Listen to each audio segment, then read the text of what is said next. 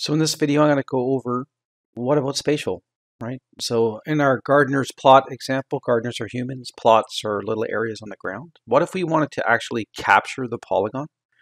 Conceptually use the other data in the database maybe to light up all the plots that are growing carrots or a certain type of berry or something like that. If I'm going to do some sort of mapping that way.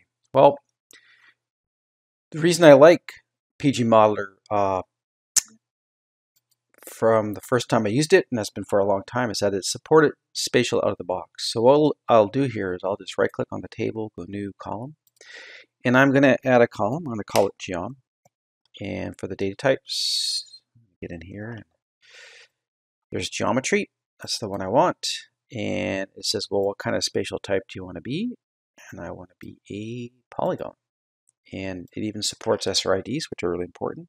So a good local one for Surrey would be 26910, UTM Zone 10. It's used by a lot of the municipalities. And that. I'm going to leave this as is. Sometimes we get the data in and go capture the spatial data later.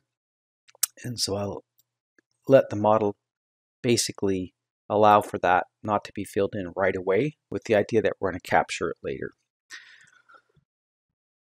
And so I'm going to save this in that, but it wants me to validate it. I'll go and I will. And then all of a sudden I get an error message. Hey, this column geom needs the Postgis extension, but it's not really in your model. Now technically it's installed, right?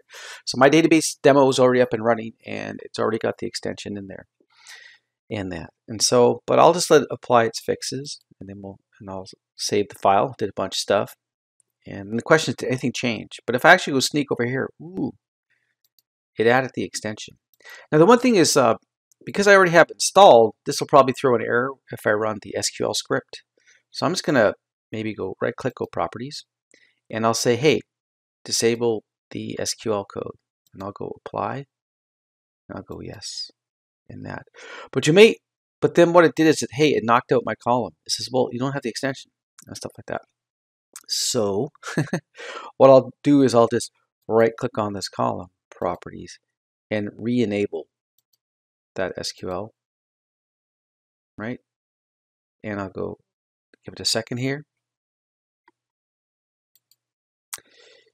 Yes. So I don't want it to create the database because it's already created. So you can see the strike through text on demo, and I don't need it to create the extension because the extension is already created. Now I can do this in the GUI or do it in the file later. So what I'll do now is, besides, I'll save this. And I can try to validate. It may complain. I just got to double check. Yeah, leave Postgis. I'm aware that if it's not in the database, I'm going to have problems and that, but mine has it. I still want this geometry column, so I'm going to export it. So over here, export SQL file. And then I will save this. And I will call it. I'll overwrite this file here. Export. It's done. Close. So I'm going to double click on that file and we'll take a look. In that.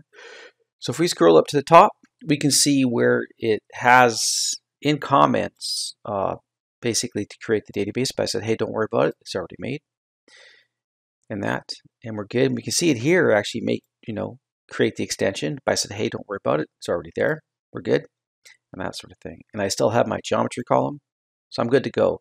If you don't catch that little re-enabling the geometry column, you might see that it's commented out with the double hyphen. Just delete the hyphens and they'll be active again.